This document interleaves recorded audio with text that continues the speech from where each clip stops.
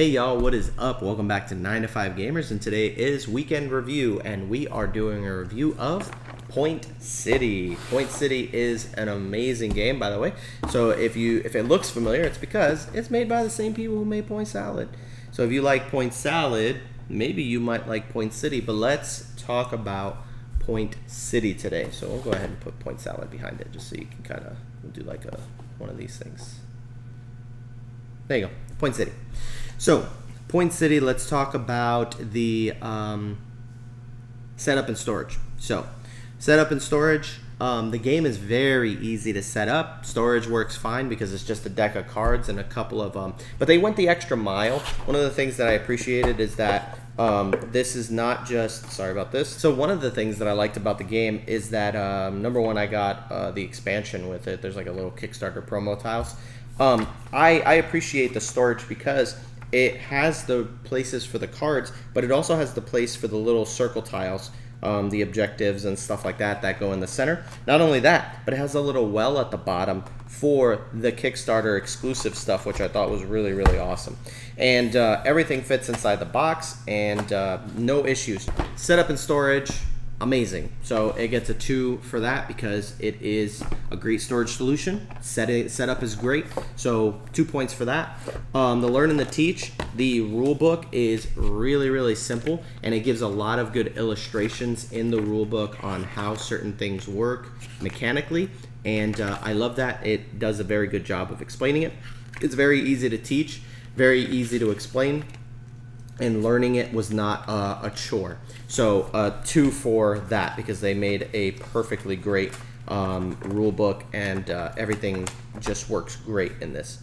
Now, we're going to talk about component quality. Component quality is good. You've got these thick Point City tokens that, if you want to go ahead and get a look at it, these are the ones that tell you, like, these are like the town hall goals that you can do. They are pretty thick cardboard, great quality. Cards are solid. Card stock is pretty solid on here. Oh, you know what? That is one of the things I wanted to mention too, but I'll explain that maybe in the whatever you want to call that, the gameplay mechanics. But yeah, I think the quality's good. I mean, obviously they could upgrade and make everything out of like acrylic or, you know, but I feel like that would add an extra price to the game. The fact that this game is $20 or less, you kind of got to score it accordingly. So I think as far as component quality, obviously it's not like you didn't get like super high quality stuff, but I think it's good quality for the price. So at the price point, I'd have to give it like a 2, but realistically, you know, it's like a 1.5. But gameplay mechanics are fantastic. One of the things that I like about the game is that it's so simple. So you've got all of the cards in this game are double-sided. On one side, it has it has some kind of resource, and then on the other side, it's got a production. And so in order to put this into play, you need to pay the cost at the bottom, and then it's worth this many points at the end of the game. So this one's going to be worth like 2 points. And for the rest of the game, it'll produce the resource in the top left corner of the card. If you can see it, this one produces like a leaf. And the game is just full of a whole bunch of cities and a whole bunch of energy cards, right? Which I thought was really, really interesting. I like that they're double-sided and that they produce this, and then this is always, ingenuity is like a wild resource. It counts as anything you want it to count as. They have double resources. And the cool part about it is that when it's your turn, you draft 2 cards, but they have to be adjacent to one another, and you do them one at a time. And if you want to take a building, you have to be able to pay the cost for it. So you could potentially take the double energy card out, and then afterwards take this card, which has double energy as part of its cost, and use that double energy you just pulled to pay the cost of it. So I thought that was pretty cool mechanically. Also, when you take something from the board, you create this little grid of like 16 cards. Anytime you take a card, you take 2 cards, you put the opposite there. And you might say, well, that sounds like that's going to be a bit confusing. It can be, but they give you these little tokens that remind you that if you had taken a resource, make sure to put a building, or if you took a building, make sure you put a resource. right? So it's got two of those, so you can place those out as you take cards to remind yourself of what goes there.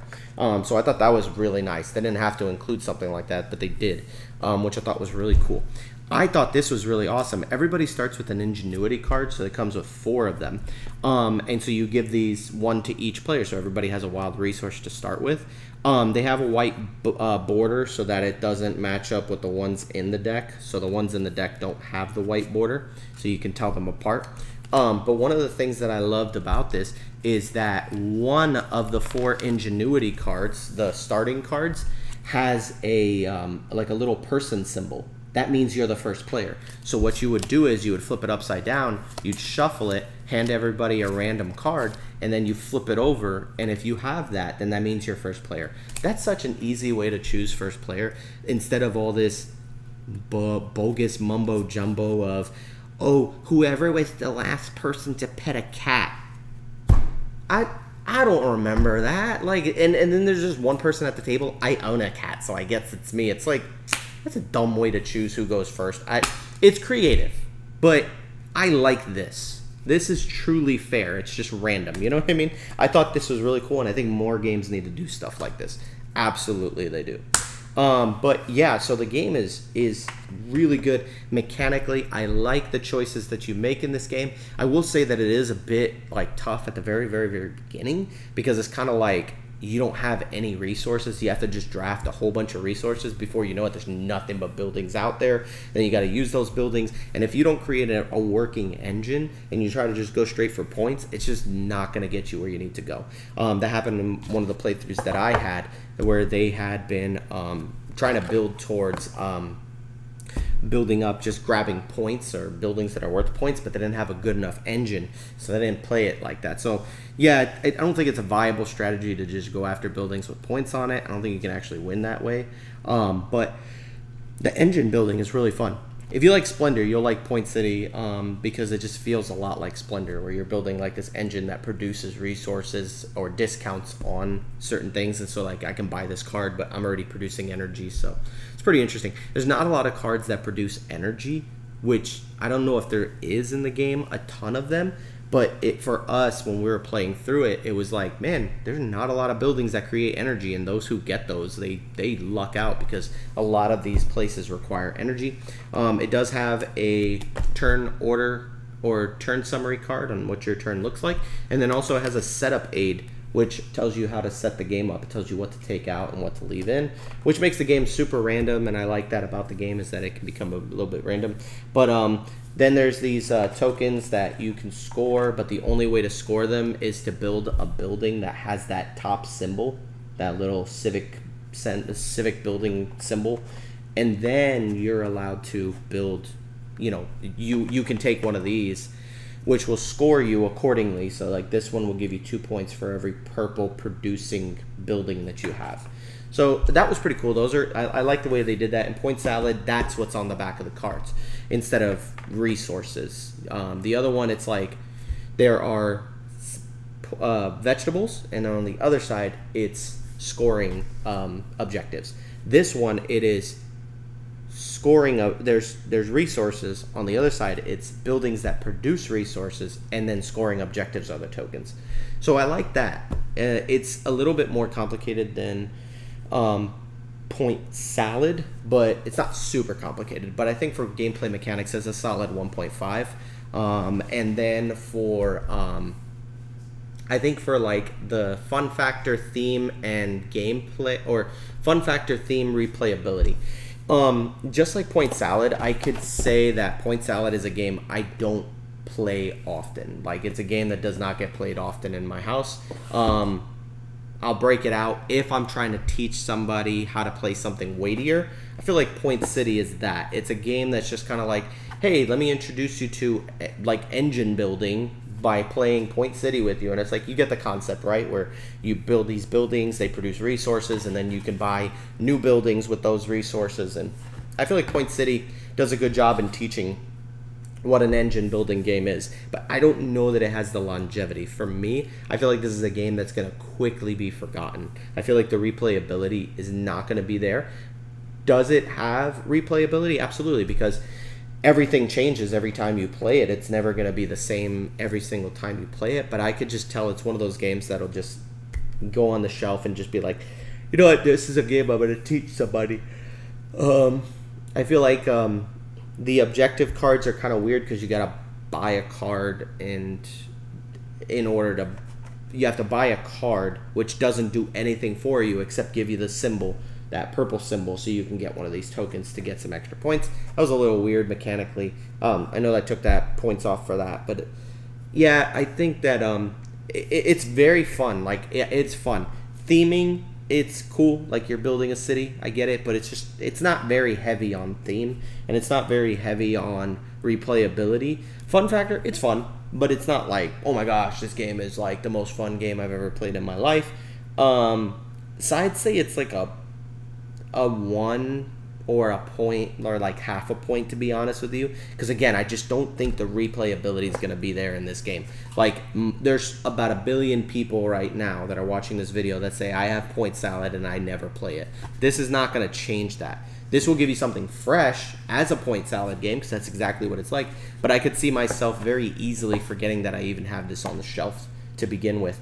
But it's good. It's just, I don't think the replayability is going to be there. I don't think it has the longevity. Point Salad didn't either. It's a great game, but it's like, this is only for certain people who come over the house. Because I'll be honest with you, if gamers come over the house, we can play Splendor Duel, right? Like, I can play something like that, which is a little bit more of a meatier version of this, and have a great time playing it. You know what I mean? There's a ton of great engine builders. There's Earth and a whole bunch of other games that you could play potentially over Point City. This is a very niche game when it comes to what it's here for. It's literally to teach people how to play engine builders. But as an engine builder, it's not that strong against some of the other games. So the fun factor is really what affects that. You know what I mean? It's like, it's not going to be the most fun engine building game, because that's really what it is an engine builder, or a tableau builder, if you want to call it that. But it's good, not great. I like it. I would recommend it. I think we're sitting at what, like an 8.5. Great game. I definitely recommend, if you like Point Salad and you want something that's a little bit of a step up, definitely highly recommend. But I think objectively, this game's somewhere between like a 7 and a 7.5, objectively. But subjectively, I give it an 8.5.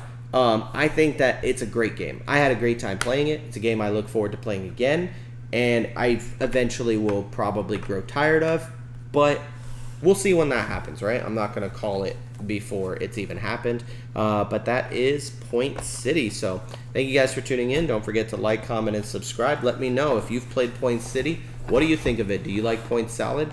What do you think about having games like this in your collection? Are they games you would like in your collection? Let's have a conversation in the comments section. Excited to talk to you guys. Like, comment, subscribe. Check out the memberships. $3 to $10 will get you early access to videos, exclusive videos, exclusive live streams, posts from me throughout my days when I'm doing something fun or wacky or silly, and get to take the photos and send them to you guys through there. So that's pretty much it, man. Thank you guys for tuning in. I'll see you guys later. Peace out.